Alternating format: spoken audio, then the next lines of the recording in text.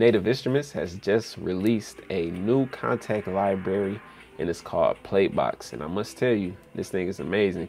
Right now, you can get it at an intro price of 25% off, which will put you at $150 up until April 24th. So if you guys are interested in checking that out, at the time of recording this, you have a month to do so and get that price. If you're interested in checking it out, there's an affiliate link in the description below where you guys could go ahead and take advantage of this.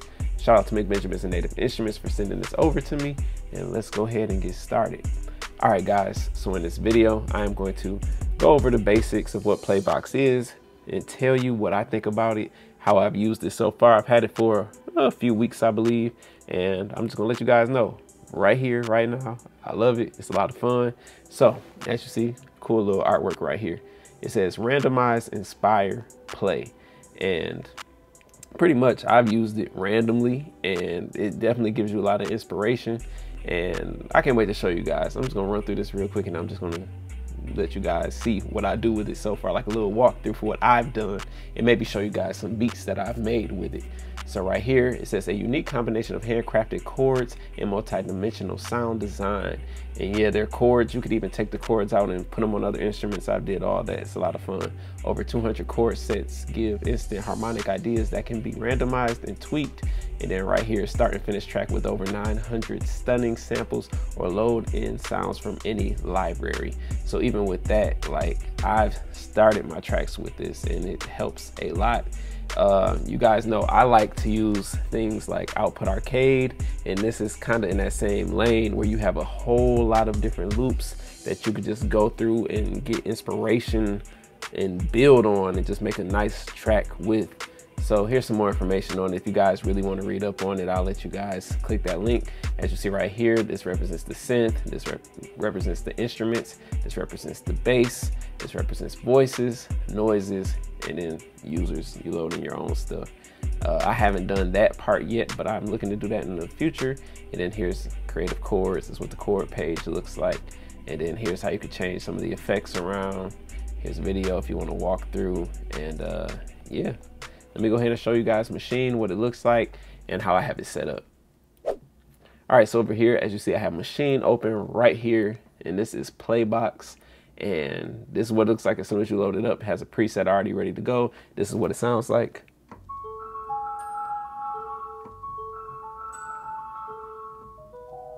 And the reason why I had the keyboard up down here is because I wanted to show you guys that if you get this, it is mapped to these keys right here, the ones that are red. And you can get that if you don't have it up by just clicking right here in Kontakt and then hitting keyboard. So as you see, this is the basic layout. Now, first thing I would do is I'll come here, hear what that sounds like. If I have an idea of what scale or key I want my song to be in, I'm gonna go ahead and click right here and change it. So right now it sounds like this. I'm gonna change it to this.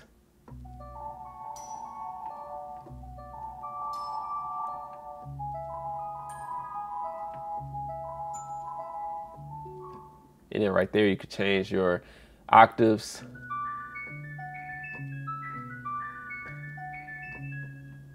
Right here, change from major to minor, minor to major.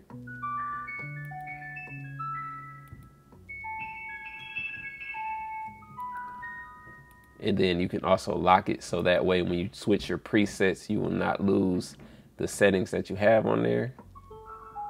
And then once you, if you want to, you can play with this. Change the sound up some.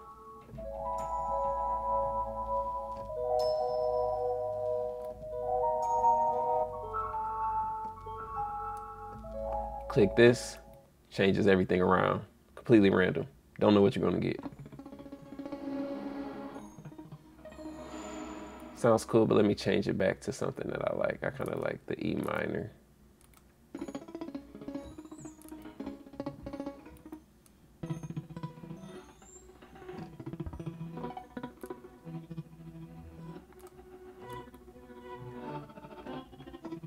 So outside of that, show you guys some of the presets, because you guys know I enjoy using presets. I click right here, and as you see, they're all divided. Like this one right here says all, this one says getting started, this says instruments, synths, voices, supernatural. My go-to ones are usually instrument and voices because that's what I like. And as you see, like there's tons of different presets here. Sorry about the pause there. I was trying to figure out why I did that. Let me drag this down some so that way we can see everything right here. This is where you can go into your chords, samples, effects. So let me load up one of these. This is what we currently have. Switch it to this one.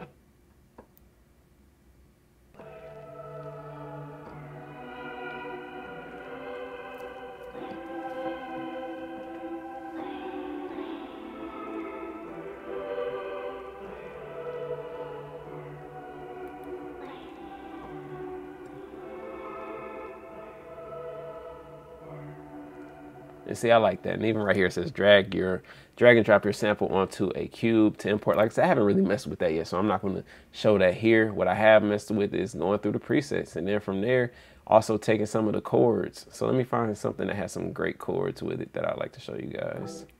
This sounds like it's going to be good. And as you hear, there's previews, but I double clicked on it.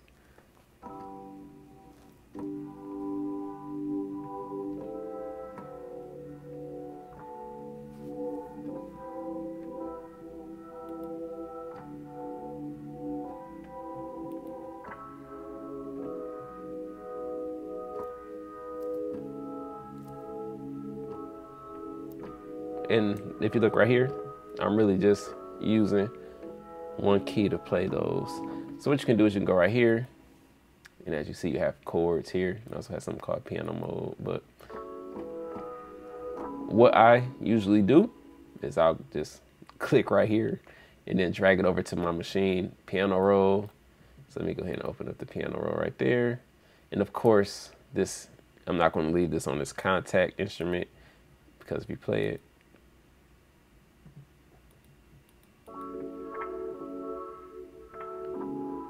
it's not having the same effect. But what you can do, or what I tend to do, let me close this, is I will go here, get that to go down there, just copy this, go to an empty little layer or sound, go to the keyboard, drop it in, change my pattern back to 2 just so that way it won't play all the way out after that. Just find a random instrument and throw it on there. So let me go right here and just find a quick piano, because I don't need it to be perfect for this example. Let me see, keys.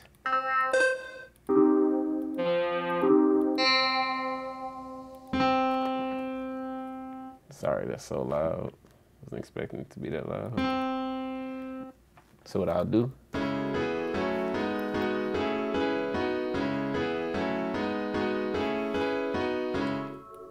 and that came from this.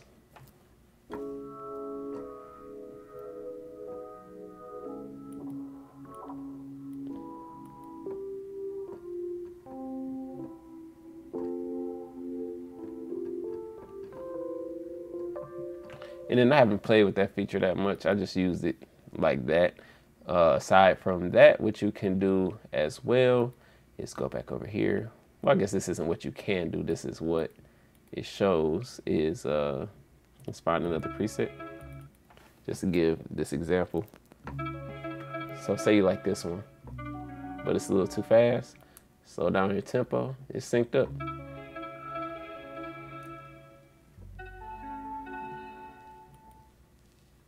And what I did right there was I just clicked another random preset just to see what happens. And it changed everything, even my scale.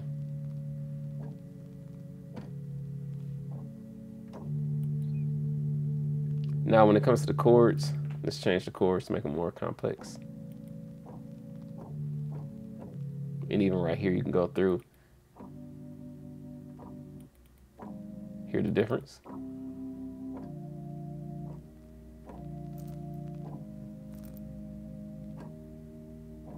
Let's go to the effects. Experimental, let's see what I can do with this.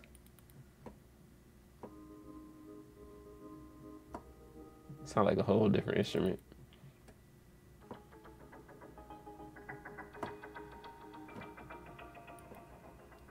And go to samples, and then right here you could change it.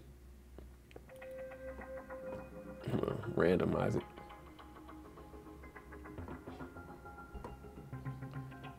And as you see, these go along with which note you're hitting right here. So right there, here, here, here, here, here, here, here. And that's where they're all mapped. So it's pretty cool. Like I said, it's new. I've had fun with it. I made a few tracks with it. I may play those in a second just so you guys could hear what I've done with it, just with no drums or anything like that. Just might play it by itself. And then from there, you guys go ahead and check this out if you're interested in it. This was just a quick overview with so much more to it. Like I didn't even go into these different effects right here, or how you can change this with the mod wheel on your keyboard, all of that stuff. So it's tons of things you could do. It's a lot of fun, get a lot of inspiration from it, a lot of things you could do with it as you continue to learn it, like I plan on doing. I'll probably have some more videos on it coming up soon. Let me know what you guys think in the comments below. And I'm about to show you guys, you know, what I've done with it without the drums. So appreciate you guys. Let me know what you think in the comments below.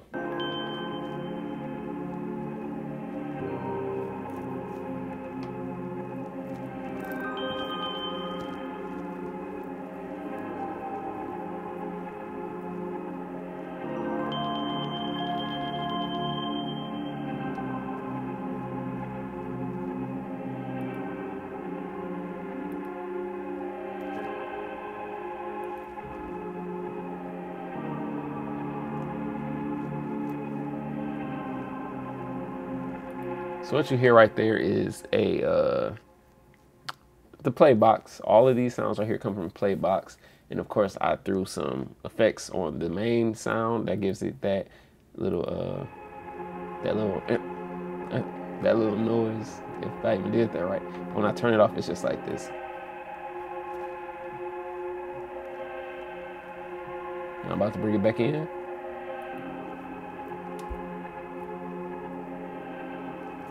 So that does that. And I think that that is awesome. And let me see this other one that I did with it. Now with this beat that I have pulled up now, I used the loop, put some guitar rig on it, and then I took the chords and threw it on a layer just for the keys, just so that way I could test this out just to see how it turned out. So this is what this sounds like. I'll start the loop by itself, and then I'll drop in guitar rig, and then I'll drop in the keys with the chords from Playbox, just so that way you guys can hear it. So this is what it sounds like by itself.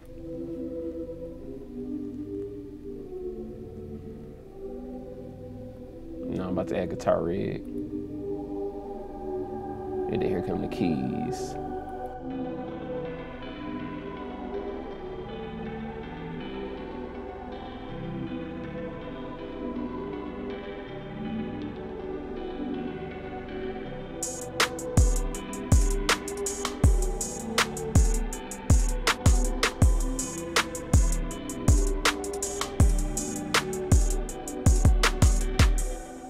And that's it. Those are a few of the beats that I made using Playbox.